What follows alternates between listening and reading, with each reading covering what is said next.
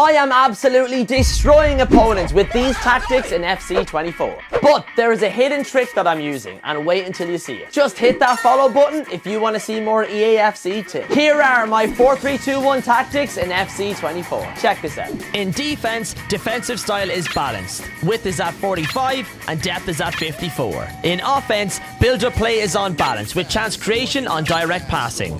Width is at 45 with players in box at 4 bars, corners at 2 bars and free kicks at 2 bars. With instructions, your striker is on stay central and stay forward. Left forward is also on stay central and stay forward.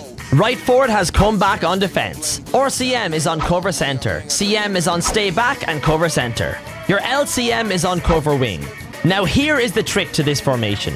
Your fullbacks, left and right back, are unbalanced and overlap. This pushes them up the field during the game, always giving you an option out wide for a switch. Yup.